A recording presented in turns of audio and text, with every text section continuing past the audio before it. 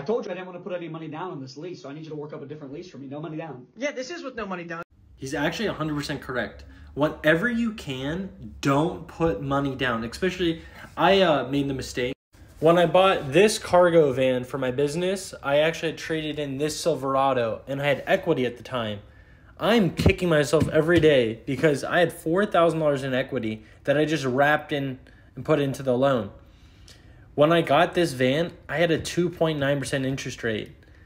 Why did I not take the cash? Because again, that interest, I think at the end of the day, I'm paying like $2,200 in interest, which is like nothing. And I'd much rather have had the cash. Because again, if anything happens, like a year and a half ago, I had to go to the hospital. I had my 4th brain surgery of my life.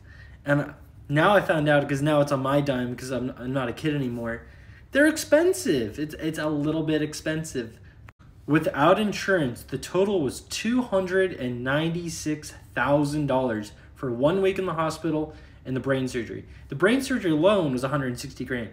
So I'd much rather have my cash on hand to pay my mortgage, to pay for my cars, to pay for my utility, like any bill you have, right? I'd rather have the cash to spend it on to cover you. Well, so yeah, and again, on a lease, that car you get, like you said, can get totaled. You drive 6 feet down the road and you get slammed by a semi that ran a stoplight, a red light, and then you're fighting with the insurance company trying to get your money back.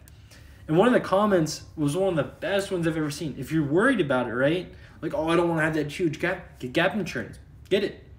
But something no one thinks about. If you ever get it totaled, always have an individual appraiser come out and appraise the car and say, oh yeah, this car would be worth this much. Because don't expect the insurance company that you owe money to, right, that's going to pay you. Don't let them try to tell you what your car's worth. Oh yeah, your car's only worth 27. Oh, the independent guy said it was worth 36. Like, they're not trying to pay you. They're trying to save every dollar they can. So they rip you off a few grand. They don't care. That's less money they have to pay. So this is ingenious, though. Absolutely. I hate the idea of putting money down on a car.